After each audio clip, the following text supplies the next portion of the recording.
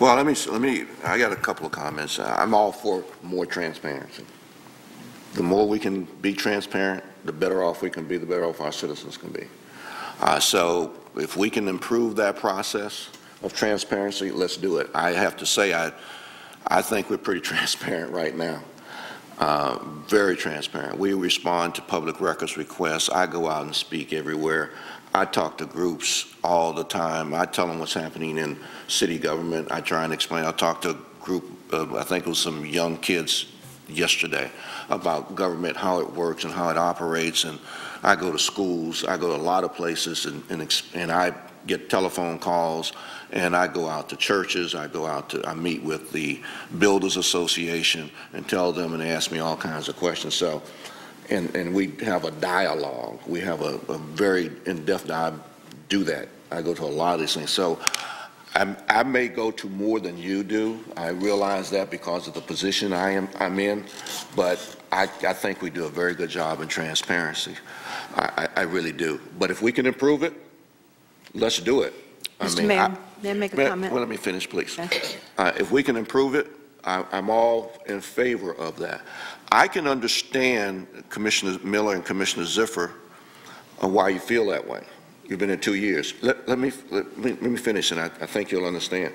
When I first got here, we never had the level of public records requests that we're having today.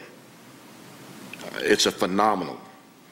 I mean, we have one person over the last year who's made over 100 public records requests.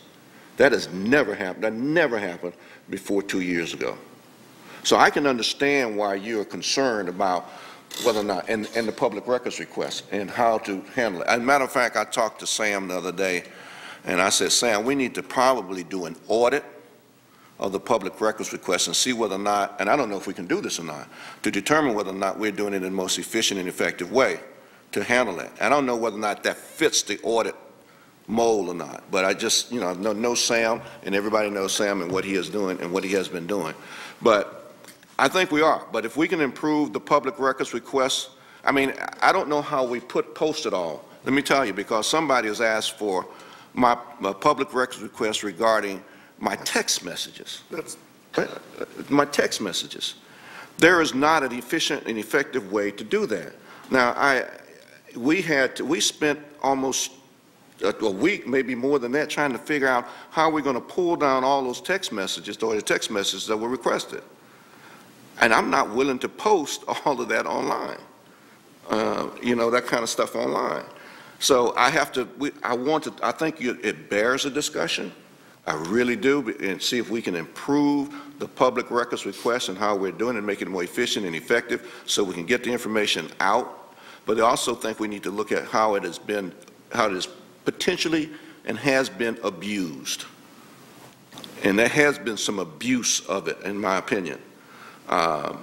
When somebody asks you for 4 years of documents, I guess we can give it to them, and we did, and we will continue. But to put that online, it doesn't make a. I mean, it doesn't. I have problems with that. I'll come back to City Manager. Want to say something? Yeah, City Manager. Okay.